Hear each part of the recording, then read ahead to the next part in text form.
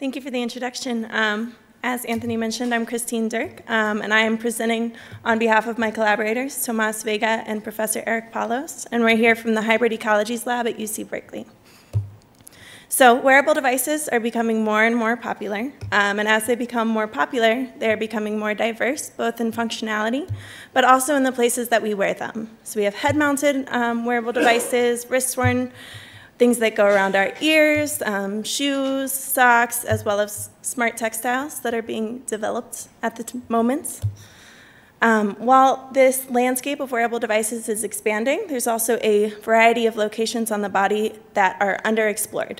So these include the hair, the skin, the face, and the fingernails.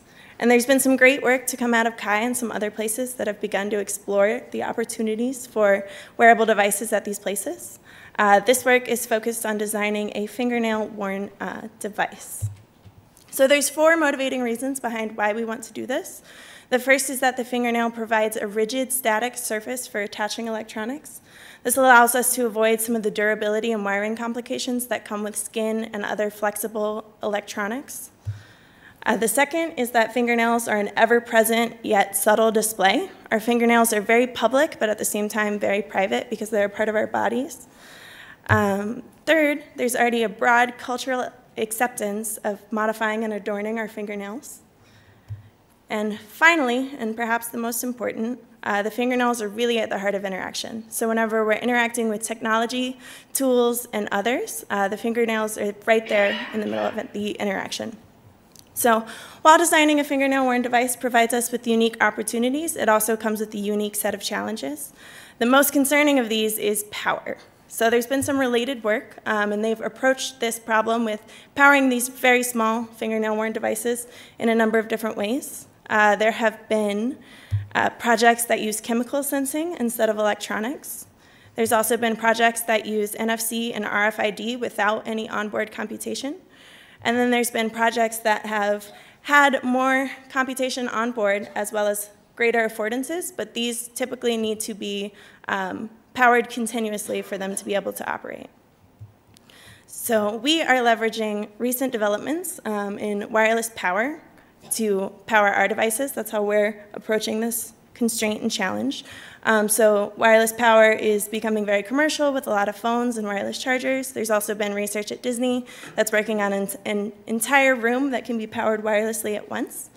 As well as wireless power, we're also leveraging e-ink displays, and in doing so, we are presenting a new type of wearable device that does not need to be removed, charged, or cared for in the traditional sense.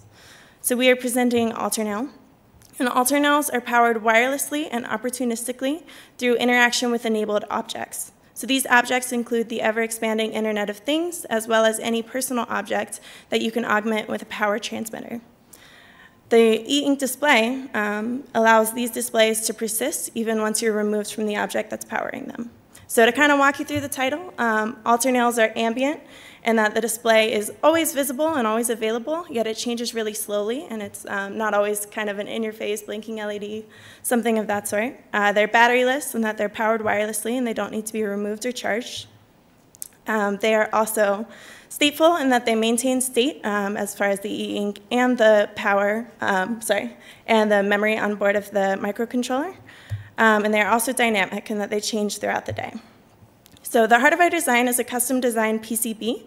On board is our ink display, and we're using a flexible multi-dot display, but these can be manufactured in a number of intricate designs and at a very small scale. The key thing here with e-ink is that it's bistable, so it only needs power to change state, and it doesn't need any power to maintain state. So that's key for our design in that it can be charged only when you're interacting with objects. Then we have a wireless power receiver. We're using resonant inductive coupling for this. It provides a low amount of power, but we only need a low amount of power for our e-ink display and microcontroller. We have an AT-Tiny 85, and we also have an accelerometer on board. So that is our custom PCB. And then the e-ink display and the coil fold over to the other side to make it a little smaller. It's approximately 16 by 26 millimeters and about 4.5 millimeters thick. This is a proof of concept prototype, and we have designed it to be a lot smaller, and also we can make the PCB a lot thinner.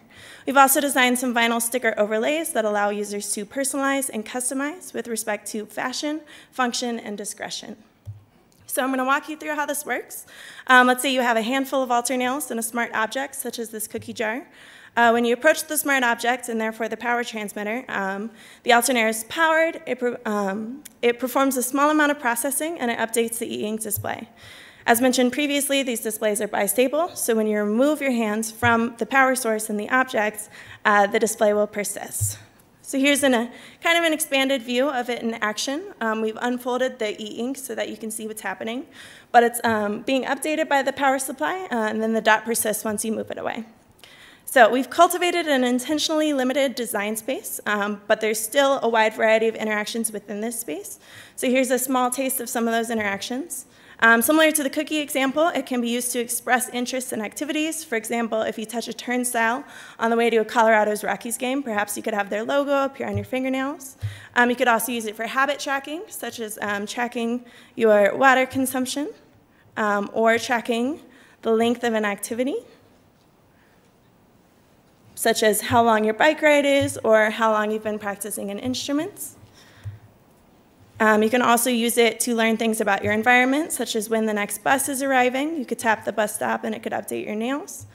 You could use it to learn things about the objects that you interact with, for example, wear and usage on different appliances. And finally, we're working on doing the new version, which is using NFC instead of wireless power. And this allows us to interact with more smart objects as well as mobile devices. And so this greatly expands the interactions that we can have. And one example application is you could find a design that you like on your cell phone, and just by interacting with the phone and holding it, it could update the e-ink display to display that design. So finally, we would like to situate this work inside of the larger scope of wearable devices. And we view AlterNail as being a part of a new family of cosmetic computing devices, which we define as a landscape of wearable technologies that celebrate diversity across gender, race, and body types, and empower individuals with a more personal, playful, performative, and meaningful technique of dress. Thank you.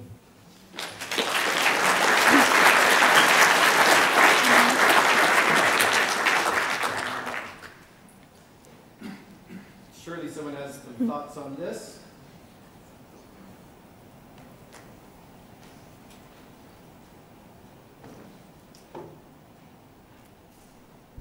Hi, Wendy Mackay from INRIA and University of Paris-Saclay. Very interesting stuff. Actually, I want one of these on my wristband, not on my nails, but whatever. One of the things that's this is a display, but there's also input technology that you could imagine, like some kind of anodo technology or something that would allow you to capture information as well. So have you thought about combining perhaps a transparent but input layer on top of the display so that you could see the display but input through? So we haven't, that's definitely a good idea. Kind of when we think about input, we're thinking about the new NFC version where we can have data transfer as well as power. And we do have an accelerometer on board and we can embed other sensors. So when we think about input, most of our future directions have been about how can we send information back to the object about how you're